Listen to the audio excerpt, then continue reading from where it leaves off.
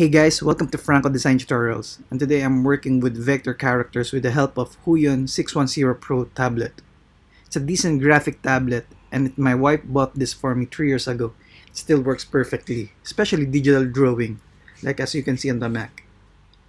But what if you don't have a tablet and you want to achieve a smooth brush stroke? Okay, first thing that you can do is refine the anchor points along the path.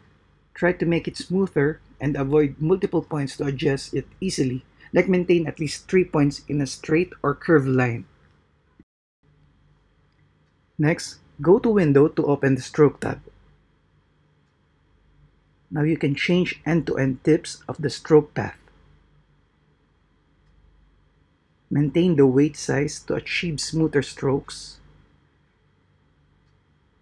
You can adjust stroke profiles to change styles to whatever you want.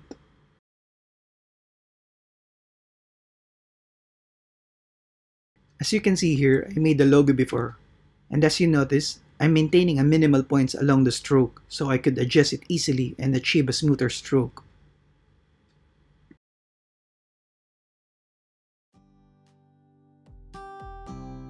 Again, thank you for watching for another design tutorials here in Franco. Make sure to like, subscribe, and click the bell notification button.